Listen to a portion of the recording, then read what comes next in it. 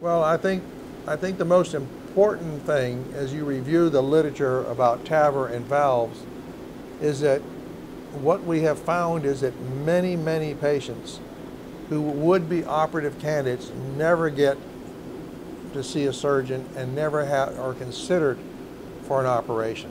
So TAVR has sprung a new interest. Yes, we can fix you and maybe you won't have to have an operation. The overall risk of death from an aortic valve operation in this country is around 2%, a little over 2%.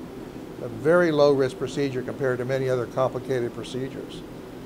And what happens is hospitals look at their patients, including superb universities. They found out that many of their patients were watched for years and years as they gradually deteriorated. And then all of a sudden, they may get to what I call the watershed years. As patients approach 75, between 75 and 85, everybody says, oh, you're just too old to have the procedure. However, when they become desperate, they face a choice. Either you have the procedure or it goes on to progress. So this is a progressive disease. Every year, it gets worse by 5 or 10%. And once a patient has symptoms, the risk is very high.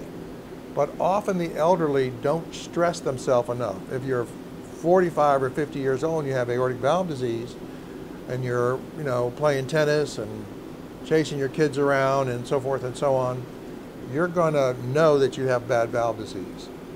But if your activities become limited to just walking to the car and going shopping and sitting with friends, you're not going to know you have aortic valve disease, or it's not going to bother you until you're just at the very edge of survival. So probably the single most important message is not just that TAVR exists, but that that aortic valve disease is progressive. The fact that you may not be symptomatic today means you may not be doing enough. So in Europe, for instance, it's very common to put a patient on a treadmill and let them be active and see how they do, because their normal lifestyle does not test their heart. So by the time they really have trouble, they have no reserve at all. And that even happens with young patients. I mean, I've had patients who are in their 50s, athletic, and they're having a little more trouble, and a little more trouble, and a little more trouble, and years go by. And finally, when they're in deep trouble, they say, you know what, I think we ought to refer this patient, or I ought to have the valve. Between 75 and 85 is when they literally begin to consider, let's wait till next year and next year. And the problem is, the watershed is, as you get older, somewhere between 75 and 82 or so, your risk becomes much more elevated. I think that's the most important issue, really. TAVR is available, but don't wait until you absolutely have to have a procedure.